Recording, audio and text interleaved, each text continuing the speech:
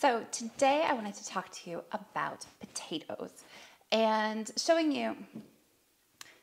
So today I wanted to talk to you about planting potatoes. It is late April here, sort of 3 or 4 weeks from our last frost date, and I'm just beginning the process of getting our potatoes into the ground. Now, we're not actually big potato eaters. We eat maybe something once a week. I think some of the kids would eat more. Some less. Kevin and I aren't huge potato fans. So, we definitely like to have them and we definitely like to grow them, but we are not aiming for lots and, kilos and kilos of potatoes every year. And also the kind of potatoes we like are influenced by what kind of events we're running and what we sort of plan to be doing this year. And those different choices really affect where we're planting our potatoes, how we're planting them, and what kinds we're going to be growing this year. We tend to focus a lot on salad potatoes for events, and we plant those, tends to be in pots, and I'll show you that, as well as some heritage varieties that do particularly well in our soil and climate. Now, because of our very shallow topsoil that I talk about loads, and all of the rock that is sitting under this farm, we have to almost exclusively plant our potatoes in raised beds.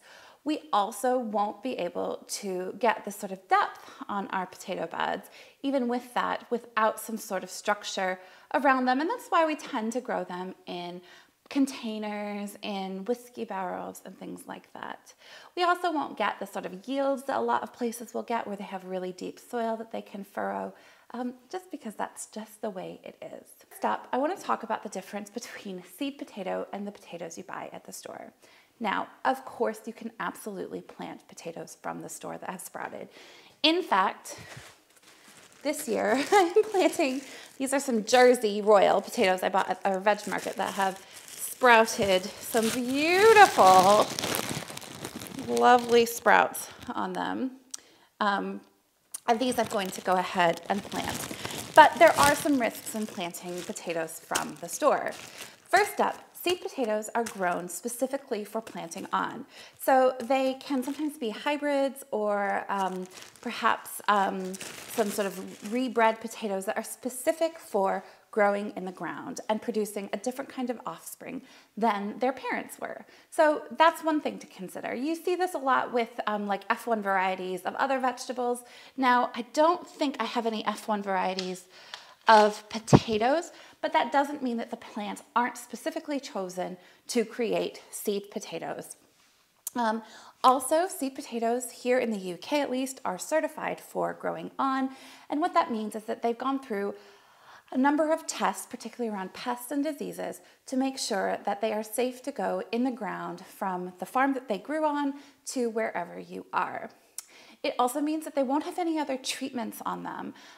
So sometimes sometimes store potatoes may have been bleached or in some places irradiated or treated in some way for being more shelf stable in the grocery store.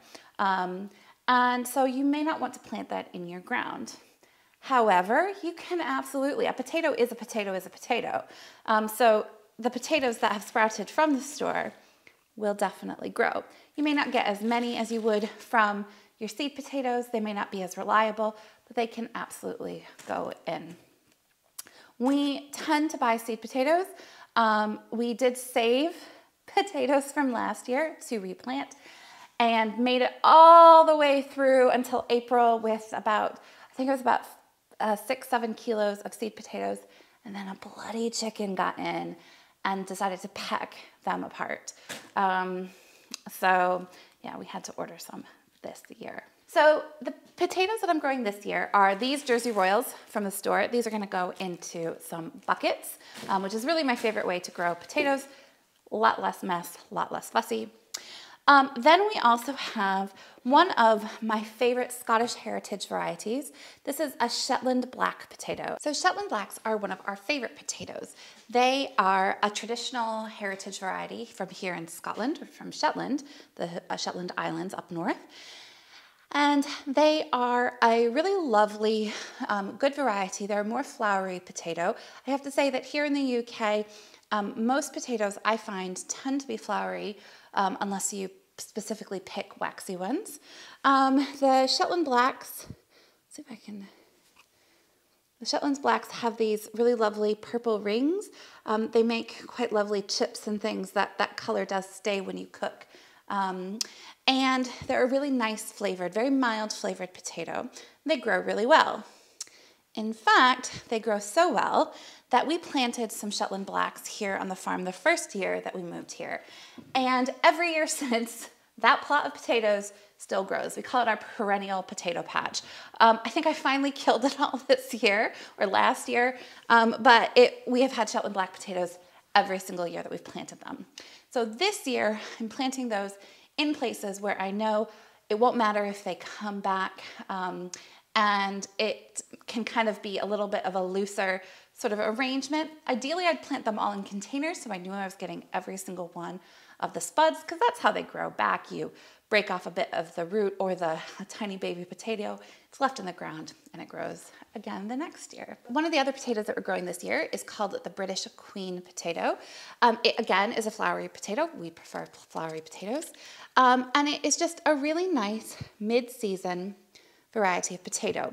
When you look at potatoes, you'll often see that there's earlies, first earlies, main crop, late crop. And what that has to do with is how long from the point in which you plant them to when they are ready. So first earlies have the shortest time from planting to harvesting, and it goes through obviously main crop late. We generally don't pick a sort of a variety, and try to cycle through.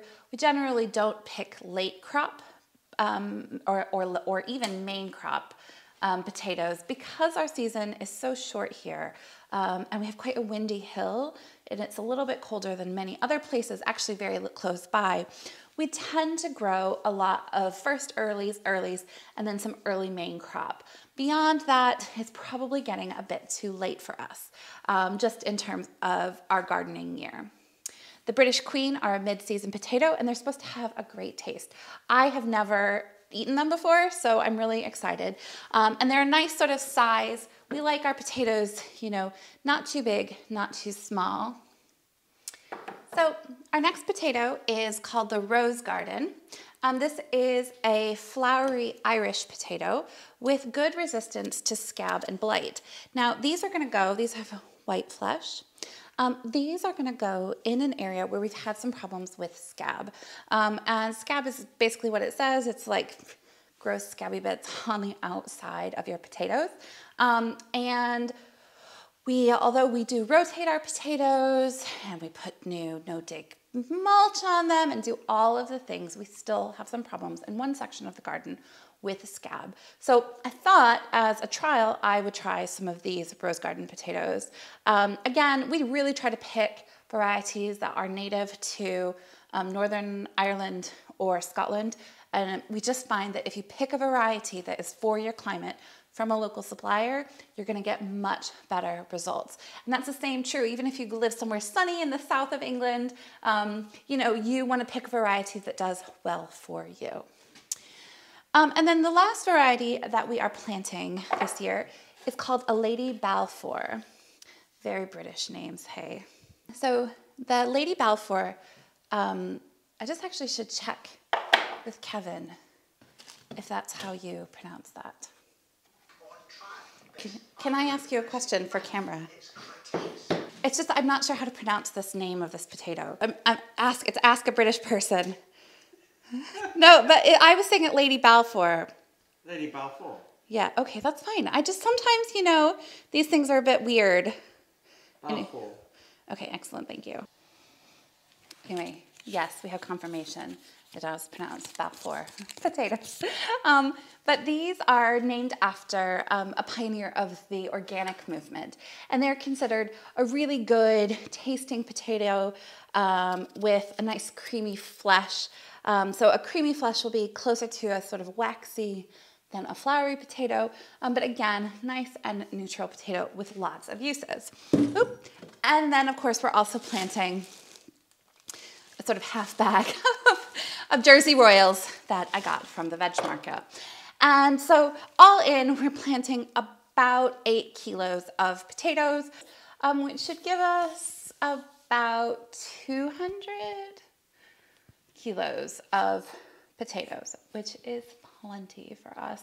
And with events and things, with giving the things away, with just some losses, we are covered. So I'm hoping to save some for seed potato as well, which is why we've bought a few more this year. In terms of preparing your potatoes for planting, generally speaking, you want to put them somewhere where they can start to develop eyes. A lot of people will cut their potatoes in half for more yield. I probably won't do that. So we're just gonna drop these in and I'm gonna show you some of the ways that we do that. So we are planting potatoes in a few different sections of the garden this year, partially because of how we are going to transform some of the soil.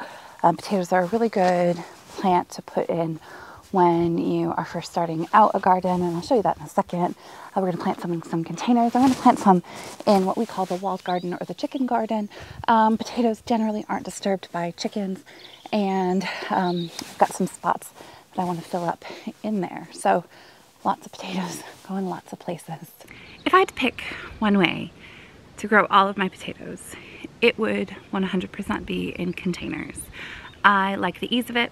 I like the mess or relatively mess-freeness of it. I like how my potatoes come out in it. I like how manageable it is. I just really love planting potatoes in containers. However, it's a little bit more resource intensive because of course you have to have the containers, you need some sort of soil, and they need slightly more management, so they need a bit more watering and just kind of keeping an eye on. However, I just find it so much easier and so much less effort to plant them in pots. Now the pots that we use are these big 35-liter plastic tree pots we bought off of eBay about 10 years ago, and we use them every year. We still have them all except for maybe the odd one that I gave to somebody. So although they weren't cheap, I can't remember how much they were, but we've used them every single year for potatoes and I love it. So what we do is simply put a shovelful of soil in the pot, put 2 potatoes in each pot, and then top it up with about 2 to 3 inches of soil just to keep the potato covered, give it a little bit of protection from any late frosts, and then as they sprout we'll put more and more soil on them. So what I do is I actually keep all of the pots initially next to our compost. This year we usually do buy in a few ton bags of compost every year for the garden. So this year we bought in 2 from Dale Foot Composts, and they'll just sit here, and as we somebody comes past and sees a sprout, all they'll do is they'll just chuck some soil into it.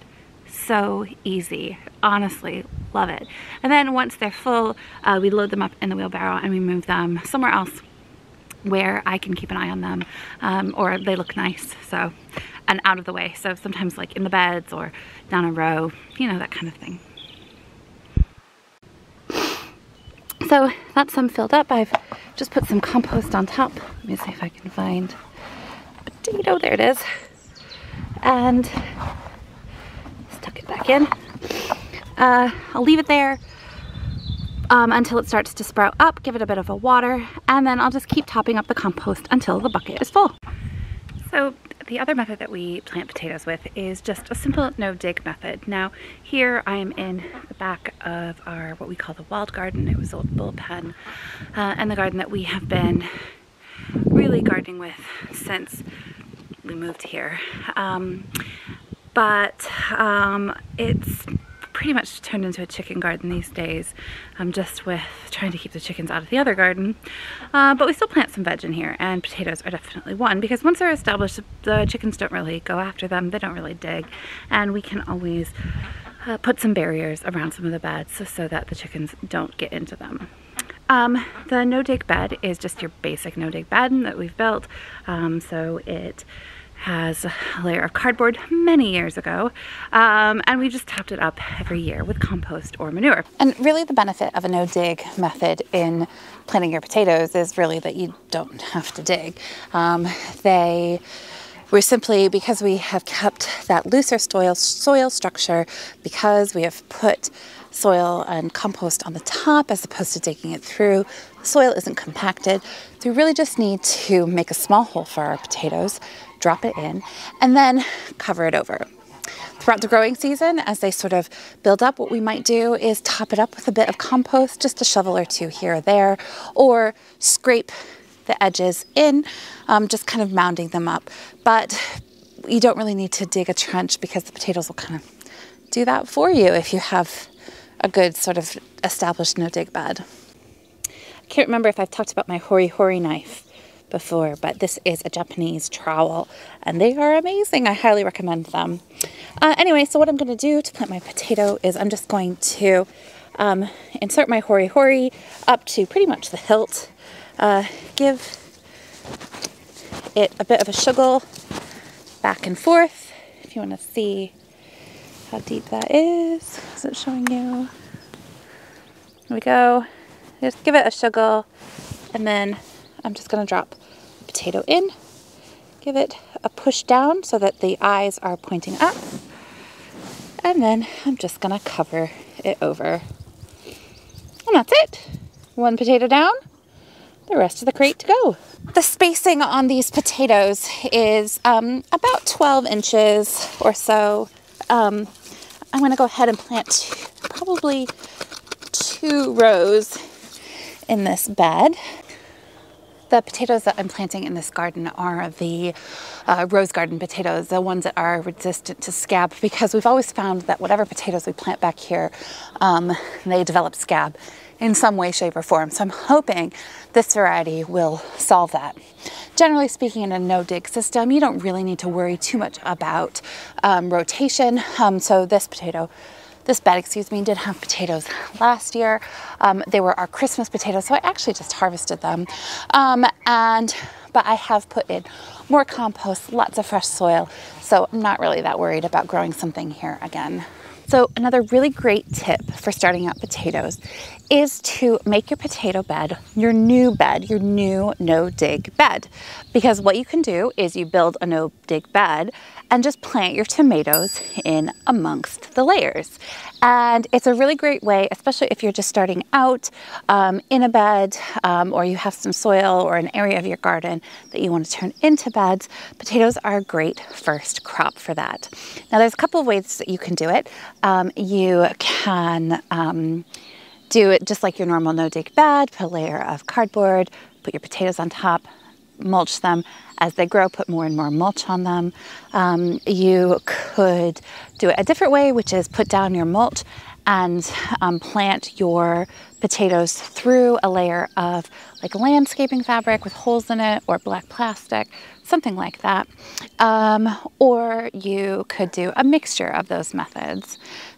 So we have a couple beds here in our main garden that are just quite new. There's a lot of compost that's maybe not broken down quite as well as we'd like it. And, you know, it's just not quite the quality of soil that we would want for things like brassicas or anything else. However, it's going to make a really good potato bed because it is quite loose straw and things from the bedding from the animals and some compost. So actually you could even grow potatoes in straw. We've done that before, although our site now is quite windy, so we probably won't be doing that. Here we've had some major problems with the straw bedding back there and chickens getting in. But these beds here are going to make a great potato bed because it's quite new, it's quite fresh, and it'll be really easy just to drop my potatoes in.